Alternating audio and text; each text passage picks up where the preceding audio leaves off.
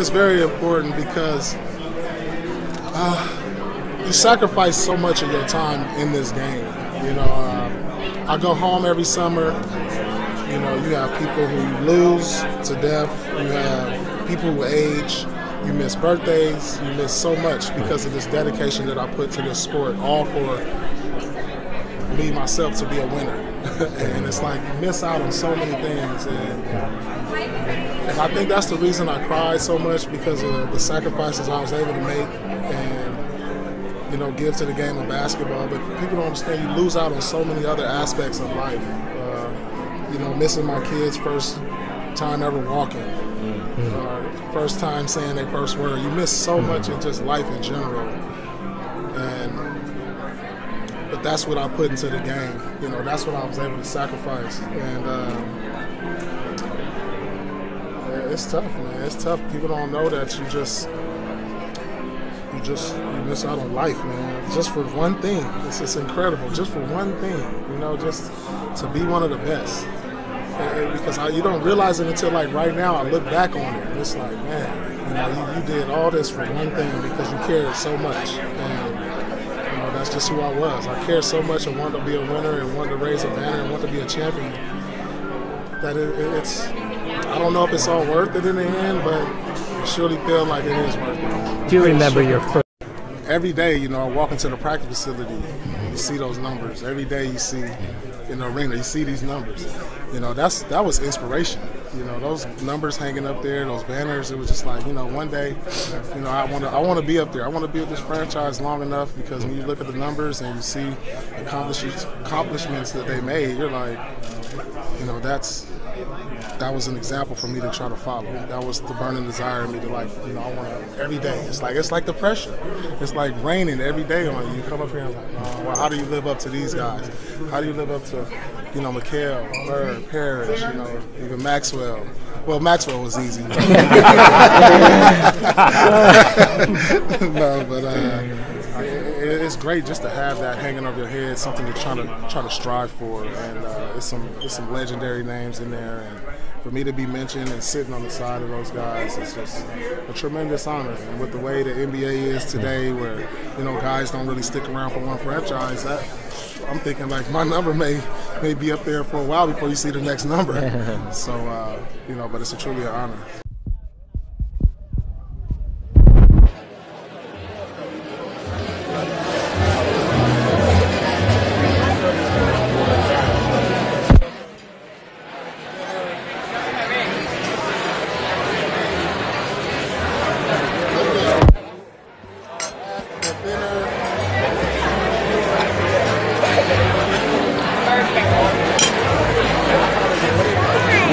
We have the retirement dinner.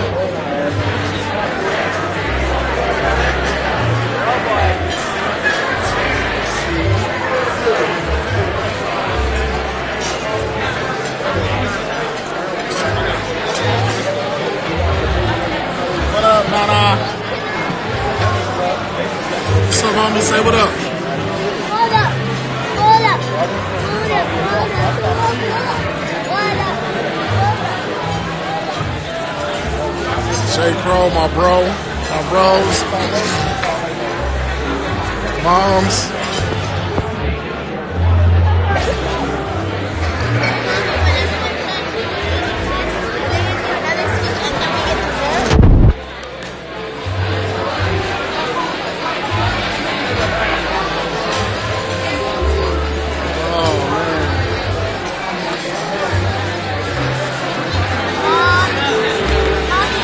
Larry.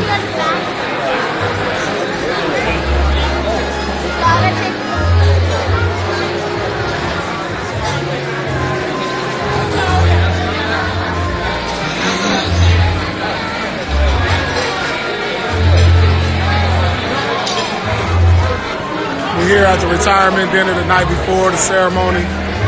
Not really sure what I'm gonna say in my speech. But, no, I'm gonna wing it. Yeah, so I just gotta make sure. I like to thank everybody supporting me my whole career. Thank you, guys. Thank you to the Boston Celtics. Thank you to my family and friends who helped me along this amazing journey. It's been an amazing ride.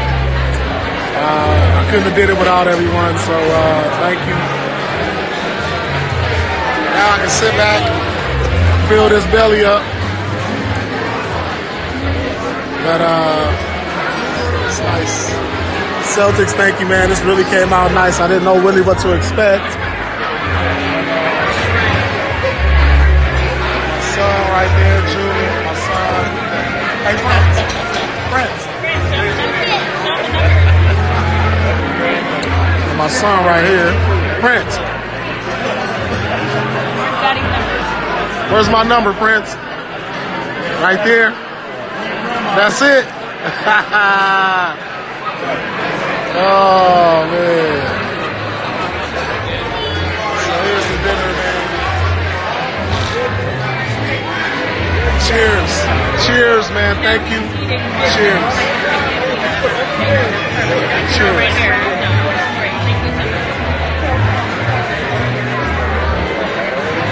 Got my man Antoine Walker here, man. Big Twan over here.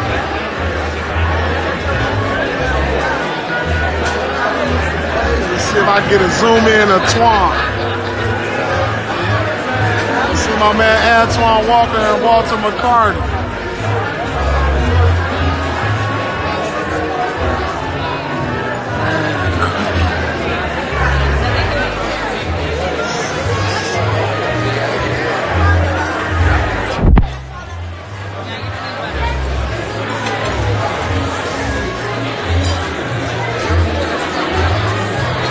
I'm about to get up and speak in a little while.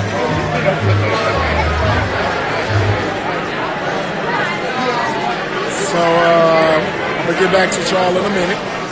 We're gonna take lots of pictures, lots of videos, check it out. I'm gonna try to go live as much as possible. So, man, you know what? Show them that ring, that chain. Oh, it's gone backwards.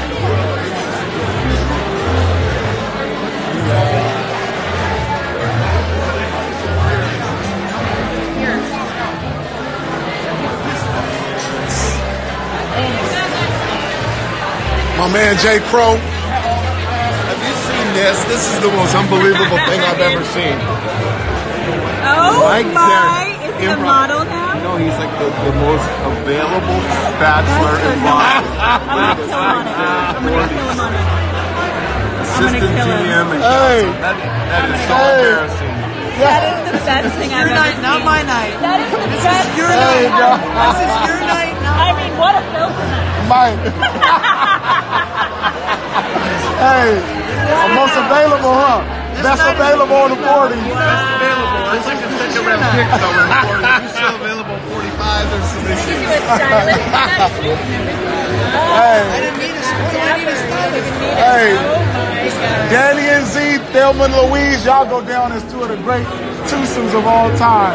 You should say Thelma that. and Louise, Danny and Z. Wait, who is it? Wow. Rick and Morty. Rick and Morty. Anytime I could be up there with Morty, like, wow. I am gonna remember that. I might tell Randy, that's getting shared. The great duos. You two are the great. What are some great twosomes?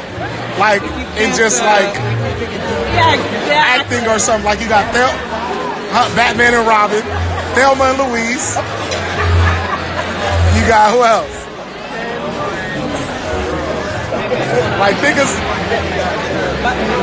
Think of what are the great twos? Like, I got it. No, I got it. I'm trying to do it quietly. Danny Glover, Mel Gibson, Thelma Louise. What was the one you said? Batman and Robert, peanut butter and jelly. Like, you know what I'm saying? Two things that just synonymous with each other. Take a picture, Jesse. Hold it. Hold it. It's My baby girl right here. Say hi. Hi. It's my baby girl right there. Look at her. Jazzy J. She gonna be a handful. She already is. All right, y'all. I'm gonna come back to y'all in a little bit. Hi. Memories you have as a kid. You know, Paul Pierce, when he showed up, was like a little baby. I mean, he was wearing basketball diapers. And what happened the first couple of years, they birthed him. Tommy Hines.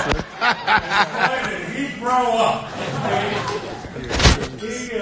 He's been a fabulous offensive player. And I've told you many times that I still think he's the best offensive player with all the moves to score. In, out, upside down.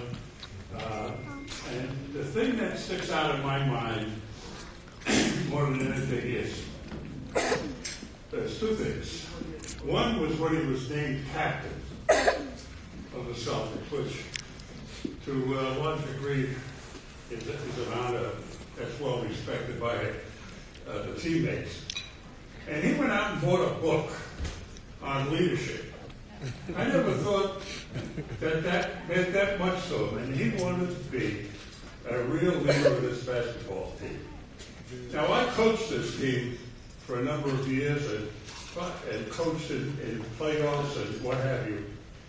And this guy wanted to take the shot every single time that it was meaningful to win a ball game. That takes the most unusual personality, because when you step up to that challenge and you're either going to be the hero or the GOAT, you've got to really have tremendous confidence in yourself. I mean, Bird was like that. Those two guys were the best finishers that Celtics ever had.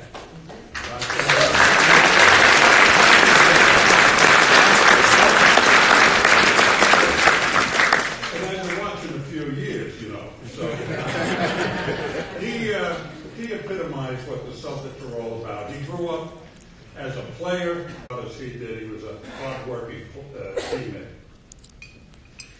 Chief, I'm going to ask you a question if you don't want to answer something. What's your thoughts on Paul Pierce as you watch him develop? Well, Paul Pierce is why I'm here tonight. Oh, man, thank you, Chief.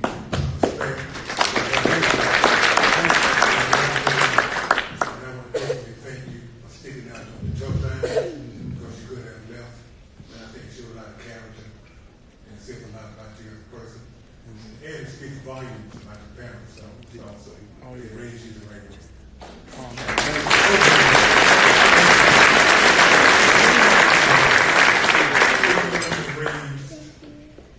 Tomorrow is just a prelude for the real Hall of Fame, because I think the team to raise your number to the rafters, that's their way of saying thank you, and their version of the Hall of Fame.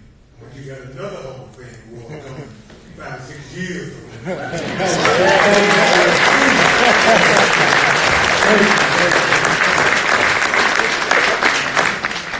Your turn, Max. Thoughts on Paul or anything else that's going through your head?